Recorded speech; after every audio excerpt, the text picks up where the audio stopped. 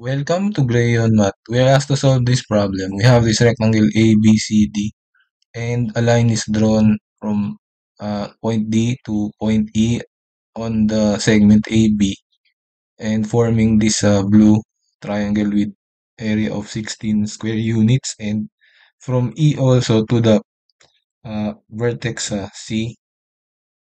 A line is drawn, a segment, okay, so which is equal to the side of the rectangle. Okay, and the width of the rectangle is 8 units. And we are required to find the area of this rectangle. Okay, so first thing that we may do is we start with this given area, the 16 square unit triangle. So 16 is equal to 1/2 times the base times the height. And we can make the base as AE.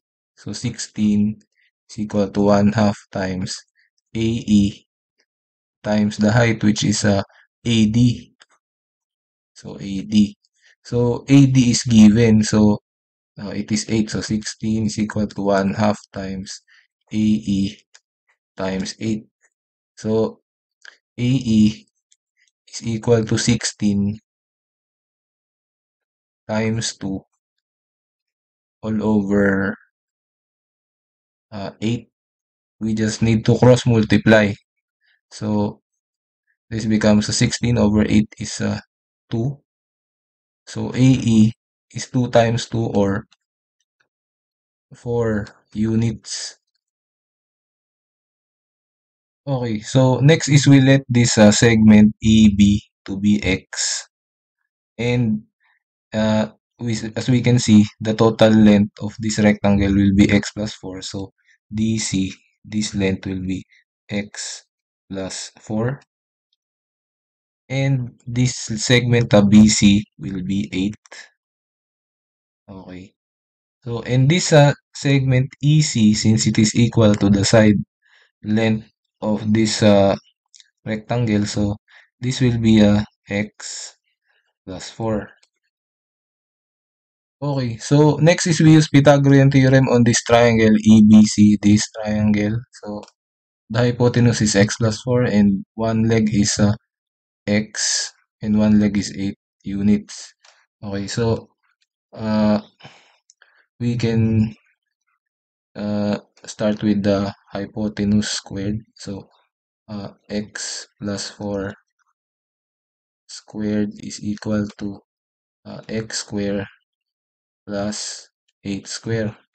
So squaring this binomial on the left hand side, we have X square, then plus 8x plus 16 is equal to X square, then plus 64.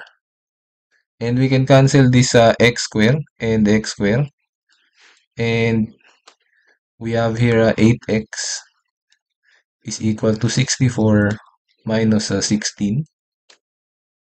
Okay, so simplifying the right hand side, we have 64 minus 16 gives us 48. And this, we just copy this 8x. Okay, so dividing both sides by 8. So cancels out and gives us x is equal to 6 units. Okay. Okay, so now for the area of the rectangle ABCD, it is simply equal to the length times the width. So the length is actually x plus 4 and the width is 8.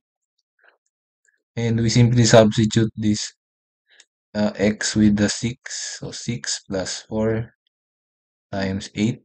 So we have a 10 times 8.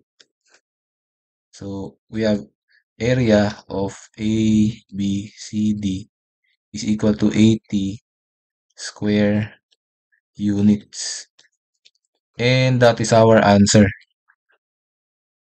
So thank you for watching until the end of the video. Please like the video if you like our solution, and don't forget to subscribe to the channel and hit the bell icon so you will be updated for more math videos like this. Thank you. Bye.